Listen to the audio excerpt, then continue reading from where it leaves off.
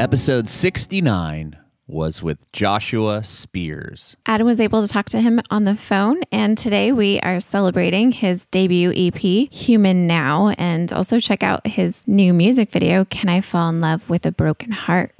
If you are listening after today, it was released on May 8th, 2020. Make sure to follow us on Facebook and subscribe to our YouTube channel at Bringing It Backwards, and follow us on Instagram and Twitter at bringinbackpod. Follow us, please. We're Bringing It Backwards with Joshua Speers. Hey, Adam. Hey, Joshua, how are you? I'm doing all right. How are you? I am great. Thanks for chatting with me today. I really appreciate it. Of course. I'm thrilled to do it. Right on. I'm not sure how familiar you are with our podcast, but it's all about your journey in the music industry and how you got to where you are today. Yeah, I'm a fan. I loved the one you guys did with Ethan Gruska. That was a great conversation. Oh, awesome. Thank you for checking that out. That's awesome. I really appreciate it. Of course. Cool, man. Well, so tell me a little bit about where you grew up. I grew up in Middletown, Delaware for the most part, which is kind of out in like farm country in Delaware. Both of my parents were English teachers. Oh, wow. And actually both my grandmothers were English teachers too. So a lot of books. Right, yeah. In the family. And pretty much all the men on my dad's side back a couple of generations were all Presbyterian ministers, too. Oh, wow. And there was a very like thin, blurred line between what a religious text was and what a book that was just worshipped as if it was religion. Sure. They were both held in such high regard. Yeah, you obviously were brought up with a lot of books and that type of thing. So that probably spilled in a little bit into your songwriting and your lyrics and stuff. It did. It definitely did. Yeah. When I went to college, I really tried to rebel against that and was like, I'm not going to be an English major. I'm not going to do what they did. And of course, I was an English major with a focus in poetry. But that was the best. It was just the best songwriter's education. And having to workshop your poems in front of a class of 15 of your peers. And there was a rule for the poetry workshops where you would read your poem to the class, and then you weren't allowed to say anything for the rest of the discussion. So you just had to hear everyone else misinterpret things or misunderstand a line or get something wrong and have to like burn in that feeling of frustration that your idea wasn't clear enough, or that you could have said it in a sharper or simpler way. Mm-hmm. I think back on that time as I'm so thankful for that experience to be comfortable with sharing ideas that are really precious and fragile in that editing first draft state. And then just learning how to edit. I mean, that's a really cool exercise. I've never heard of that before, but you're almost getting like feedback in real time, but you're not allowed to. It's almost like you're looking in on like a workshop or something, or like a focus group. Like a focus group. Yeah, exactly. It's really, really good to do, because I think that one of the best things that a reader can give you, one of the best gifts, is for them to say, this is where you lost me. This is where I kind of got distracted or my brain wandered.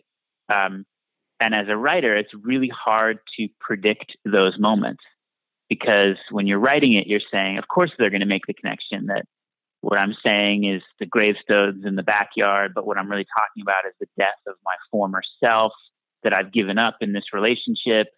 And no one else is going to make that connection unless it's really clear to them. And so learning how to do that, and I think getting that experience in the workshops allowed me to just be a better editor of my own work and anticipate, this could be clearer, this could be sharper, this could just be simpler. I could say this more directly, things like that. In the beginning, was that kind of hard to hear? Like, did you already have kind of thick skin at that point? No, I had the thinnest skin. Yeah, it always felt like a personal attack whenever anyone said anything bad about my poems. But I was really committed to learning and getting better. And I do think creativity is something that you get better at. It's not just, this God-given gift that shows up on your doorstep when you're a baby. Totally. It's really something you can get better at, and you can hone the craft, and you can practice it, and you can continue to find ways to take an idea that comes out of nowhere.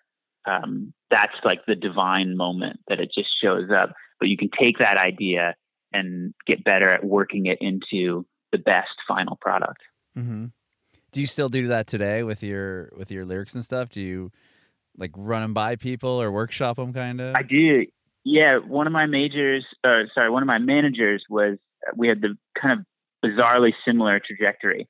He was an English major in college, got his graduate degree in poetry, started managing musicians, and then kind of took a break and got really involved in ceramics, which is very similar to what I did. I completely quit music for about a year and a half and was an apprentice to a potter in the woods of Massachusetts. Wow. I show him my lyrics. I send my manager my lyrics, and we kind of go back and forth. And I love that process. I do it with the songs in general too. It's like from when they're first written, to the kind of first demo. And then I did like a week of pre-production before we went up to this studio outside of San Francisco to record all the songs. And each time just like kind of kept ripping the songs open and stitching them back together. And I think it's really important to turn over every stone and every possible way of putting a song together. Because you're going to, as emotionally exhausting as that is and scary as that is, you're going to find something that you wouldn't have first thought of. And I think the scariest part is you feel like, oh, is this really me though? Is this really like is this true to my like most spontaneous self, or am I trying to like manufacture something? But you just have to keep going and see it through. Yeah. Yeah, I could see how that would be definitely a thought, because you've already written out what you thought would be perfect, like in the first draft. Like, okay, This is what I'm feeling right now. And then you're sending it to other people, and they're giving you feedback. And then it's like, well, did this just turn into something that it wasn't originally? Right. Is it even mine anymore? Like, is it even me anymore? And I think that's, you have to have a strong rudder. You have to keep your course true, and you have to do the work as an artist to be able to say, this is me or this isn't me. And sometimes you go too far and you have to walk it back. You've taken too much input from people, and it doesn't feel like you anymore. And that's really scary too, to have an idea that's really far along and say, I really actually think that first idea was better. And I feel that's work that, in order to be able to make those decisions, it's like you have to be, there's so much emotional work that goes into that outside of songwriting, of just kind of taking care of yourself so that you do trust yourself. Yeah. And you'd have to trust whoever you're working with, like your manager. Like, what if he was giving you totally terrible information that you just thought was great, and then he just screwed up your whole song? And that's something I've gotten really lucky with, growing up on the campus of a school with my parents. And I was always surrounded by teachers and always really looked up to teachers. And so I've kind of tried to surround my team of my managers and my lawyer and my A&R at my label and the other producers that I've worked with and songwriters. I really have sought people that feel like mentors, and feel like almost like my graduate thesis advisors. Yeah. People that I know are going to kick my ass if I'm slacking off, and people that I feel really excited to go to because of their resumes and just all that they have learned and how willing they are to share. Yeah, that's an interesting way to look at it too, though. Like, they were like a graduate degree these are the people that have already kind of accomplished where you want to be. So you're going to try to soak up as much information as you can from them. Sure. Well, because, like signing a record deal in a lot of ways feels like you've made it. Right. That is so far from the truth. It's like, that is now you have like step one, or now you're like on the path. So when I was talking to labels, I really wanted to make the decision of who am I going to grow with? Like, who am I going to, because I feel that I can learn from them, not just like, great, I signed a record deal. That's it.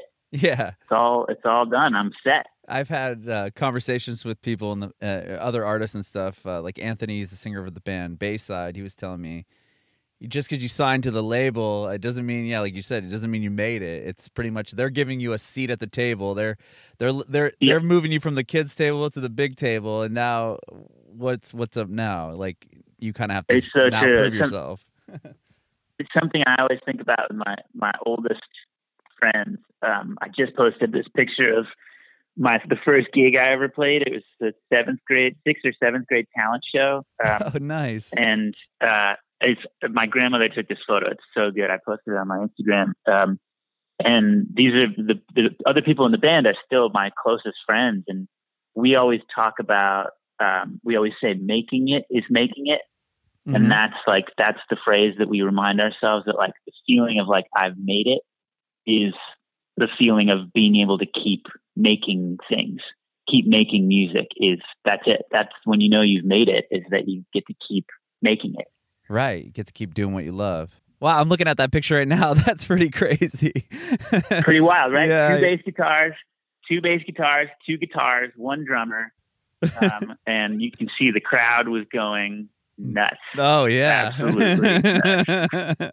It's so good. It looks just like every like multi-purpose room in every elementary school in the whole world. It's so good how they're all the same. Oh, that's awesome. Everybody's just sitting down. It was great. So that was your first performance. I want to learn about that. Was the first show. Yeah. How did you form this band? Like, what was the first instrument you learned how to play? Bass. I started on bass. Okay. My friend Peter Brownlee, I'm on the far left in that photo, and he's the one right next to me. Okay, you got the hat and the red unbuttoned shirt on, the red bass. That's right. Like? That's right. Okay, cool. Yeah, the red Fender Squier P bass. Nice. And Pete moved to town. He was like the new kid in school, and he was like, "I'm getting a Fender electric P bass." And I was like, guess what? Me too. Because I didn't want to be outdone by him, the new cool kid in school. Sure. And that's how it started. And then we just like, I remember printing off reams of tabs from like Ultimate Guitar and websites like that. Oh, yeah. I remember doing that I as a kid too. Oh, yeah. I had played piano before that. My grandmother had gotten me in piano lessons, and she used to sing to me when I was a baby. And so I took to music really quickly. Mm-hmm. But then after that, it was like, once I learned bass, then it was playing along to CDs. And I would always go with my dad to the bookstore when he was picking up books that he was teaching for his class. Mm-hmm. And I would just immediately sprint to the CD section at Borders and get Pink Floyd records and AC/DC records and Beatles records, and then go home and just like play along to them in my bedroom. Rad. So you just go home, print the tabs out, and then just try to follow along? Print the tabs out, and also just like learning by ear. It was such good ear training of just like kind of learning instincts of this is how you play with other people, especially as a bass player. This is what you do when your bandmate is Angus Young. This is what you do when your bandmate is John Lennon. Like, as a bass player, that was such good training in how to just be a bass player. Because I find that most bass players are the guy who just wasn't as good at guitar. Right, yeah. The guy they weaseled into playing bass. Yeah. It was like, well, you're not as good, so we need a bass player. So we're going to take 2 of your strings away, and now you're a bass player. Yeah. So it was for me, like, actually really learning how to be a bass player was really important. And I miss that. I really miss that as much as I love just being a solo artist now, the years I spent touring in other people's bands as just a hired gun bass player, were so satisfying. Yeah. So you were able to tour and stuff just with other bands as a bass player? Yeah, I toured for a while. In college, I was in a band, and after school, we all moved into a house together, and I was booking us tours up and down the East Coast. Wow. And just cold calling people? Really hustling hard. Yeah, just cold calling people. I would always, my secret was I would poach from other people's tours. So like friends on Facebook, or bands that I looked up to that were like just a little bit ahead of us would post their list of tour dates. And then that's like a perfect free list of venues to call and say, okay, well, these people are just ahead of us. So I would just call their entire, like all of their, the venues that they were playing and say, oh yeah, my friends, whether they were friends or not, just played a show. And they reached out about getting in touch. So I hustled really hard. We did a couple of long runs up and down the East Coast, down through we were living in Massachusetts, down through like North Carolina, Virginia, South Carolina. It was a blast. Did that for a while, and then that band fell apart. Mm-hmm. And that's when I totally quit and got this apprenticeship with this potter in Western Massachusetts. And I was there for it was supposed to be a 3-year program with him, apprenticeship program. And after like a year and a half, he very lovingly kicked me out and was like, you have to go play music again. You're going to go crazy if you don't do it. So he pushed me out. And he's still one of my closest mentors. And I got hired by this artist named Caroline Rose. And I toured with her and started between off days, or between tours on off days. I was working on my own songs and writing in hotel rooms and sending the songs around. And when I was on tour in Switzerland, I got a call from my dream managers saying that they wanted to work together. So I flew back from that tour and left the band a couple weeks later and moved out to LA. Wow. So before, like when you were in the touring band, where you weren't writing the songs, you were just playing bass with them? Nope. I was just playing bass. Yeah. For Caroline's stuff, she's such an amazing bass player herself, and played bass on her record. So I was just, what a joy to be hired to play someone else's badass bass lines. That was such a thrill. And it was such a good education, and watching her both as a front person and a band leader and a songwriter, and seeing how she conducted herself in interviews and how she conveyed, her brain, her musical brain to people, both on stage and on recordings and in interviews. That was like a graduate education for me in being a musician. Mm-hmm. Yeah, you were able to learn a lot from her. That's absolutely. Yeah, wow. So then you moved to LA. You got a call. So you were you said Switzerland, and you get a call. I was in Switzerland. And you get a call, I get a call from in Switzerland. The people that you've been dreamed to be managed by. Yeah. And then right away you're like, okay, I got to get back to LA. And then what was the next thing that happened from there? So at that point, I wasn't living anywhere because I'd been on tour for a year and a half with Caroline. Wow. So that I was just living out of a suitcase on the road.